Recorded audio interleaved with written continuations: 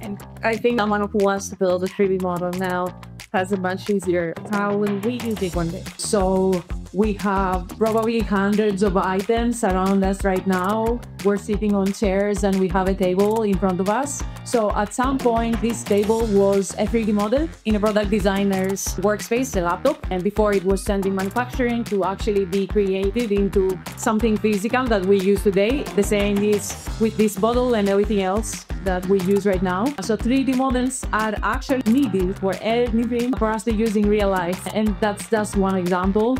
Architecture, everything is a 3D model before it becomes an actual building. Then you go to e-commerce. Lately, all marketing material from advertise a new piece of clothing or a new piece of item. Again, marketing material renders of a 3D world instead of going and taking a picture in an actual place, which is extremely expensive compared to creating the asset digitally.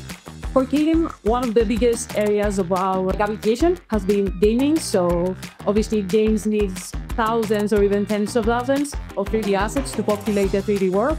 And so they feel the pain the most when these 3D assets are so time-consuming and expensive to create. We're trying to make this process faster, simpler, and allow more people to express themselves with the medium of 3D creations.